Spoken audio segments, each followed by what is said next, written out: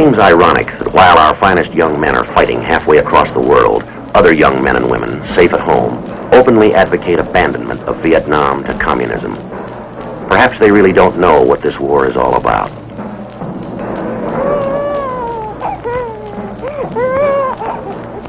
In the words of a battle-weary young Marine, they would understand if they'd cross this 10,000 miles of ocean and live with us. A day in Vietnam.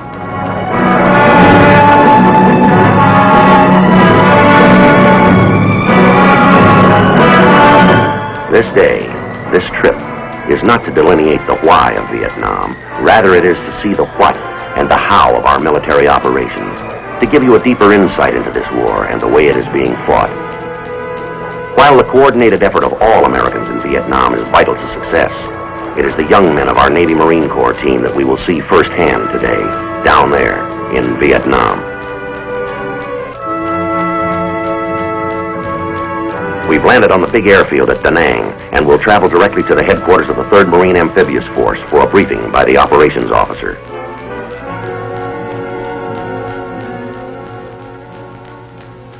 Gentlemen, I will give you a brief rundown on our present status in Vietnam, together with a thumbnail sketch of the initial landings and subsequent buildup. As you can see on this map, the 17th parallel divides North Vietnam from South Vietnam. Militarily speaking, South Vietnam is divided into 4 areas. The 4th Corps area in the south, the 3rd Corps, the 2nd Corps, and in the north, the 1st Corps, or as we call it, the I Corps area. The area within this I Corps is approximately 10,000 square miles with a beach line or coastline of 167 miles. The 3rd Marine Amphibious Force is responsible for all United States military operations in the I Corps area. Located here, in about the center of the I Corps area, is our major operational base of Da Nang. You will recall that it was at Da Nang that the initial landings were made by the 9th Marine Expeditionary Brigade. This is now our largest operational base. At about here, approximately 50 miles to the south of Da Nang, is the operational base at Chu Lai. The Marines and the Seabees have built a small airfield for tactical support. Our 3rd operational base is approximately 45 miles to the north of Da Nang. It is the base at Hue Phu Bai. Now, although the bulk of our Marines are located in or around these 3 bases, I want to point out that the Marines of the 3rd Amphibious Force have been fighting from one end of the I Corps area to the very other tip. With so many new and different things for you to see, it is difficult to sort them out in any order. However, it's quite easy to choose what you should see first. Our Marines.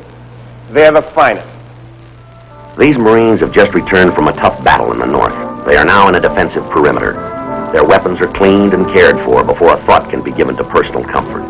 A matter of importance in the life of a professional fighting man. This is neither a clean nor an easy life for our men, but they've learned to accept the physical hardships of battle as their fathers did before them.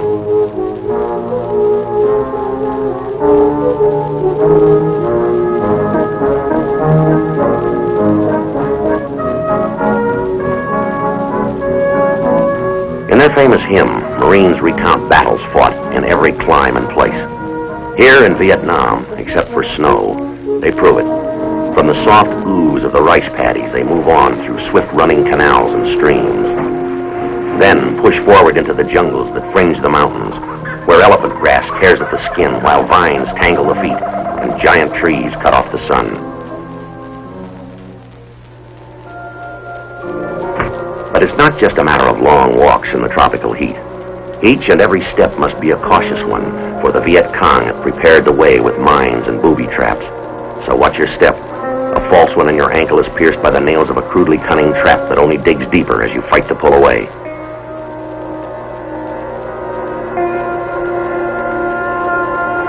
A hidden shell sits waiting for the unwary foot. And you'll never know which innocent-looking piece of grass or fern covers a pit of sharpened, poison-tipped bamboo spikes. Marine engineers must constantly sweep the roads and trails in search of killer mines.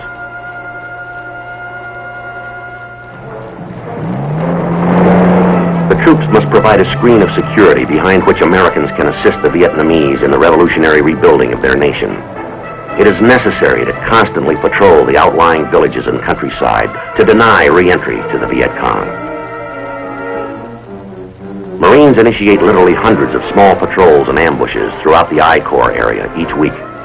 But one of the most difficult jobs in this war without a front is to distinguish friend from foe. Each person must be carefully searched and identified. Whether VC are turned up by such scrutiny or captured in combat, they are treated with scrupulous fairness under the international rules of the Geneva Convention.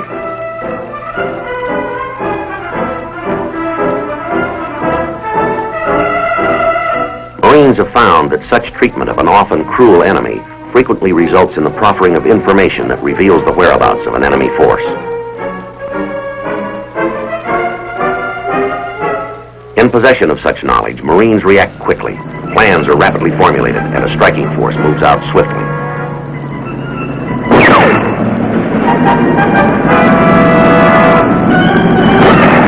As they move in on the enemy position, they are met by intensive small arms fire. It results in some casualties, but the attack is carried to the enemy stronghold.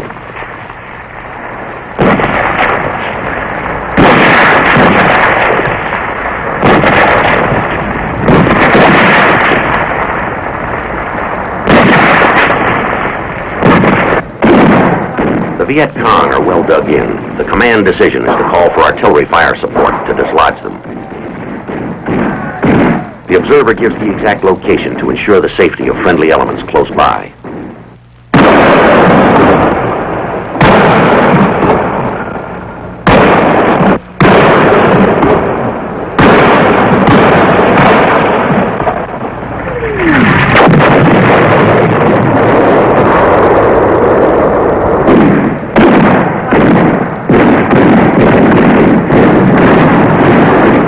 Now the troops can make the final assault and move in to destroy the enemy equipment and supplies.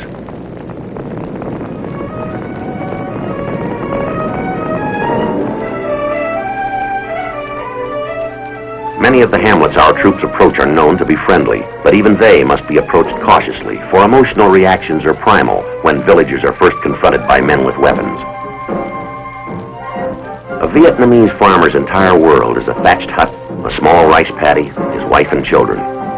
For the past quarter of a century, his village has been a battleground, completely isolated by Viet Cong destroyed bridges and mined roads. The VC wanted food. They took his rice. They wanted soldiers. They shanghaied his sons. His village chief objected and was beheaded. His neighbors who protested were beaten. He can trust no one. The Viet Cong told him the Marines would come to seize homes, murder children, and enslave entire families. Anyone who helped Americans, the VC said, would be tortured and killed. So, quite naturally, trust and confidence grow slowly, nurtured by little acts of mercy, by promises fulfilled.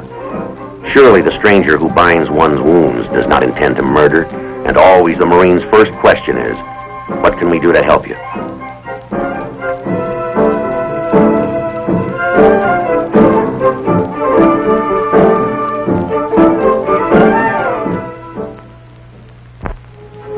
When the Viet Cong have been driven out of the area, a combined action company is formed to provide security for the village.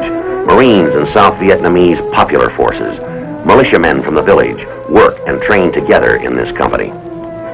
Their patrols and ambushes prevent Viet Cong reinfiltration. The villagers and their headman live unmolested.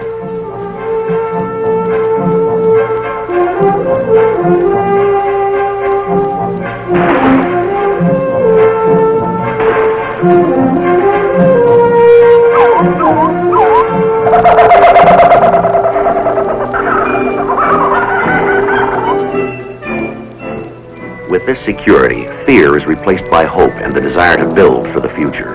Marines work side by side with the village people, constructing churches, hospitals, and schools. American generosity provides the building tools, even the very bricks and mortar. Through many civic action funds, and the Marine Corps Reserve Care Program is one of them, Americans are giving unstintingly to help in this rebuilding of a nation and its people.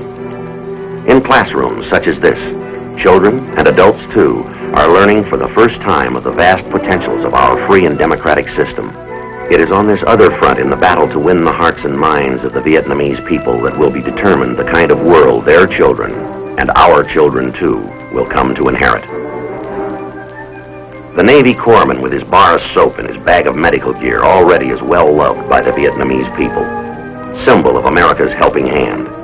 But he is only one of 100,000 Navy men committed to the war in Vietnam.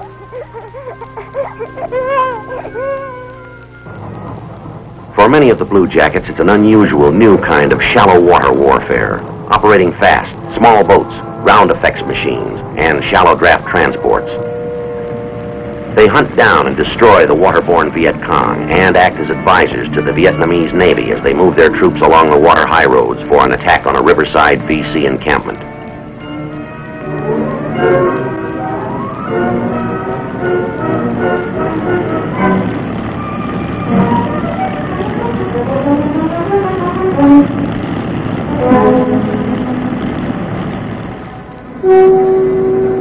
Just off the coast, other men of the Navy and Coast Guard are on constant patrol to stop and search thousands of small ships and junks. Many are carrying supplies intended for the Viet Cong. This blockade is known as Operation Market Time. It involves the surveillance of 1,000 miles of coast from the 17th parallel to the Gulf of Siam. Tough duty, but it's drying up one arterial lifeline from North Vietnam.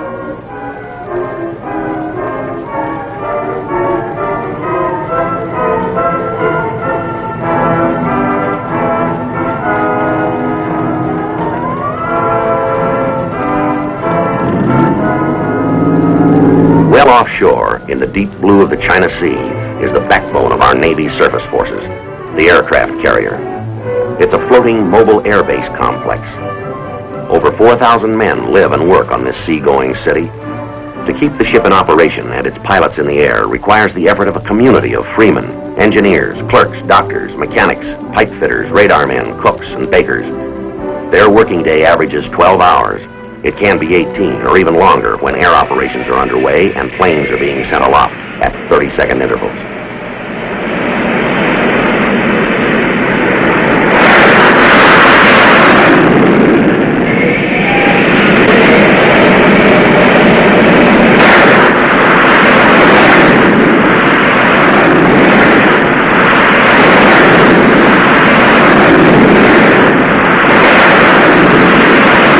About half of all the combat sorties over North Vietnam have been flown by Navy and Marine pilots. It's a dangerous job, and sometimes not all the planes come safely back. A search and rescue helicopter hurries on its way when that radioed distress call, Mayday, signals a pilot in trouble. He could be down in the open sea or deep in the jungle. Their job is to find him and bring him back. On this mission, photographed by a Navy cameraman, the pilot was forced to eject beside a rocky cliff along the forbidding coastline a few miles south of Haiphong. The helicopter cannot get close enough for a direct lift, so a swimmer hits the water.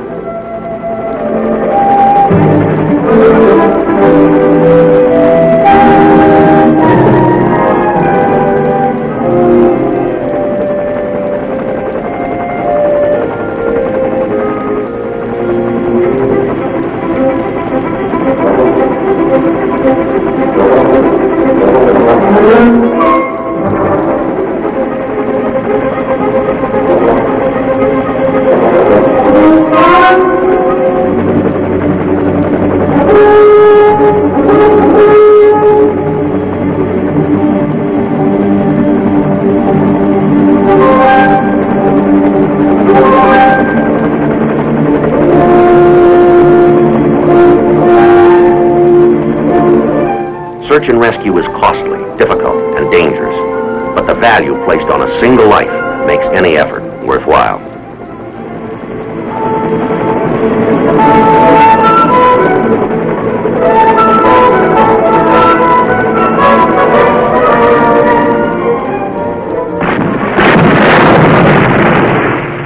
Many other ships accompany the carrier. One such is the destroyer, the tin can, workhorse of the fleet, indispensable to the Marines ashore and the Navy at sea.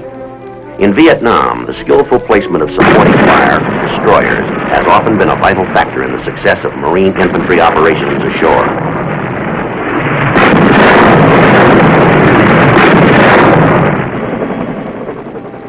Another fleet operation in the South China Sea is the Amphibious Task Force. It supports teams of Marines and their helicopters that collectively are known as the Special Landing Force.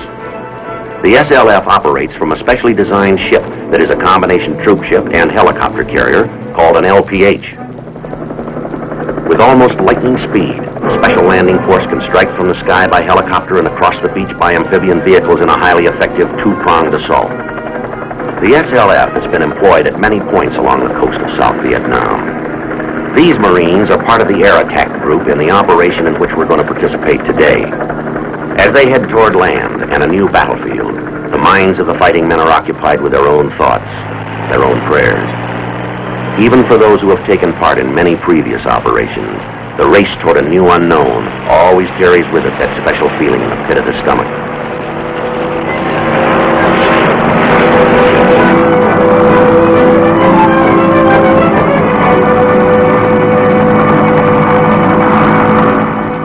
We fly above the beach assault force, for our helicopter landing zone is well inland, behind the enemy position. We expect to catch him by surprise.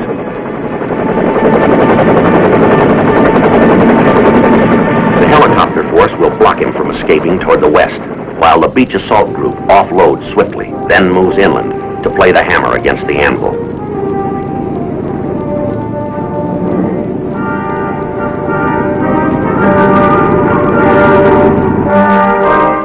Marines push through the jungle, they must overcome natural obstacles as well as the enemy hiding someplace in the dense growth.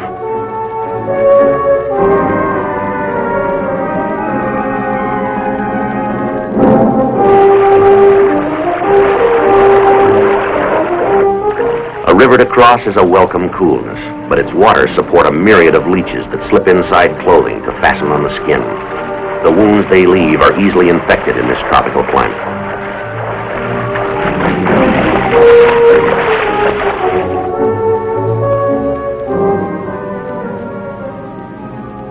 In deep jungle ravines, the troopers slip down and climb back endlessly for every foot they advance.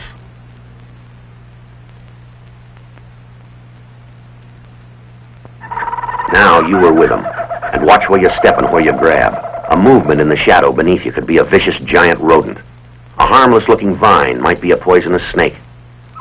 Even the trees in this rainforest are hostile. They grow so thick their triple canopies bring darkness at noon. Hang on to the man in front of you, or you're lost in this midnight gloom. Then, suddenly, out of the misty darkness, contact.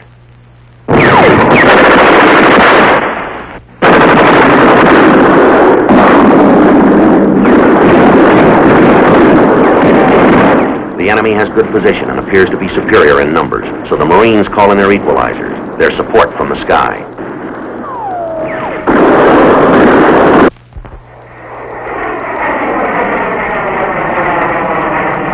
This is the moment for which these pilots have been prepared, for which they've been ready and waiting.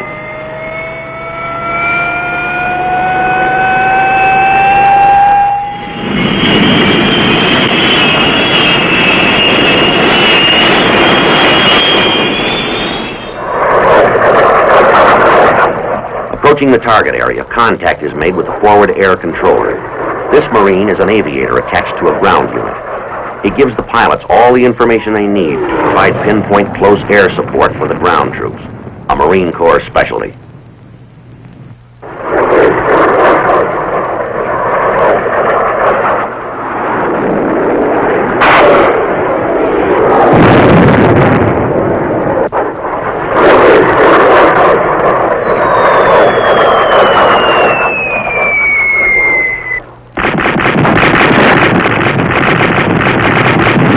Needed to even up the odds, and the infantry action is positive and powerful in destroying the remaining enemy. We have our casualties, but our fatalities from combat-inflicted wounds Marines have been cut to less than 2% because of the speed with which a wounded man can be moved from the battle zone to skilled surgical help. While the Navy corpsman gives emergency aid, a medevac team is being brought in by that mechanical angel of mercy called the helicopter.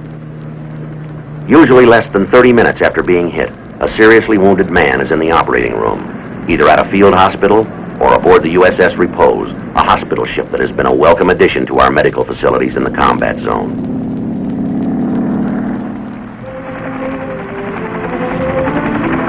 The gleaming white ship carries everything that would be found in the most modern hospital ashore.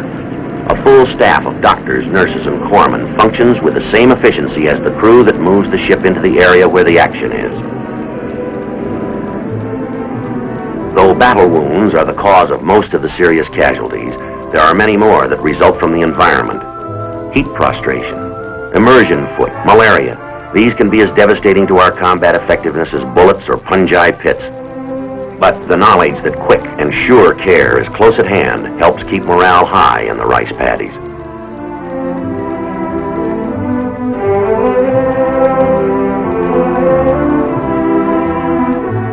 But the Red Cross, which symbolizes our medical units, is not the only cross in Vietnam.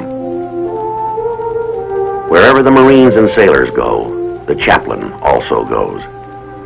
Whether it is for moral and spiritual counseling, a friendly word to a lonely man, or the softening of unpleasant news from home, the chaplain is on the scene. Be it a stretch of sand or a clearing in the jungle, it becomes a church as he sets up his altar. The men gather to worship in the same familiar routine of devotion as their families back home. As he holds service, the chaplain cannot dismiss the thought, will they all return? He knows full well they won't all come back alive.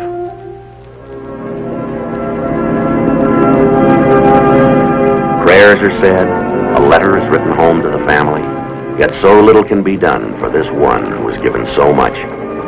There will be no more tales of his exciting adventure in a far-off land. No more plans for his education, his family, his home.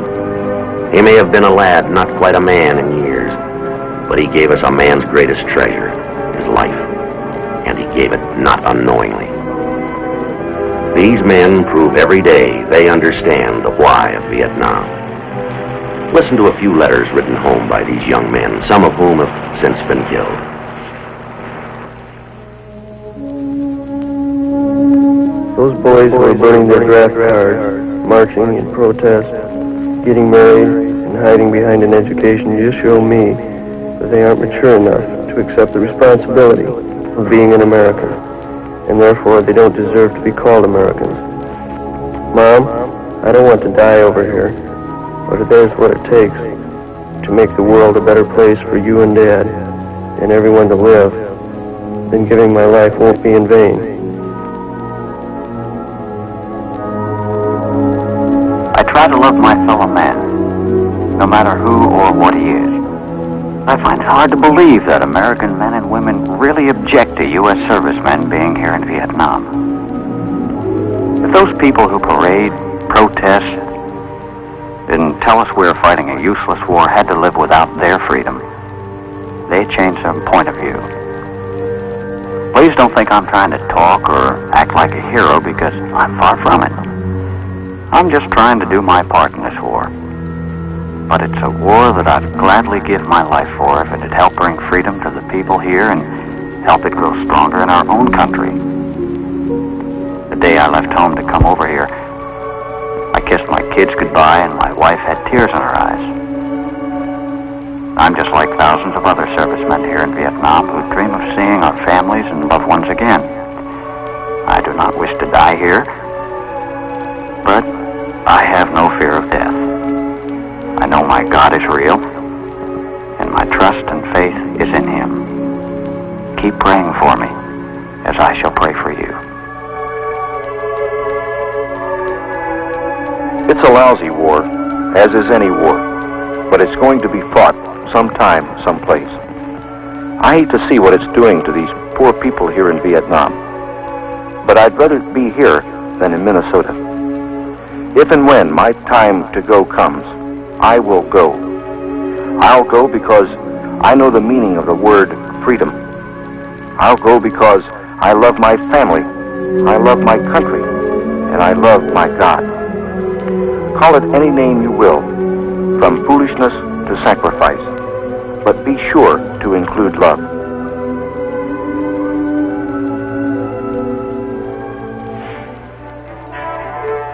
This is the end of our day in Vietnam. A glimpse of the war as it is being waged all day, every day, by these young men who are growing up in a hurry. 18, 19, 20 years old.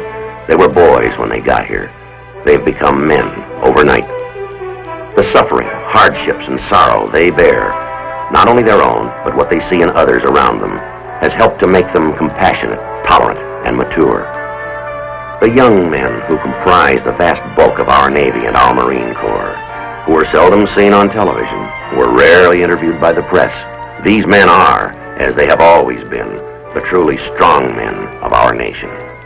Only a couple of years ago, these young men would have been embarrassed to tell what patriotism meant to them, how much they loved their homes, their God, their country. Now they daily risk their lives for their beliefs. This vast cross-section of America, its young, tired, gallant fighting men. This is not only the face of America, this is the heart of America. They will return, most of them, but that valiant heart will keep beating only if it is nourished and sustained by the rest of America.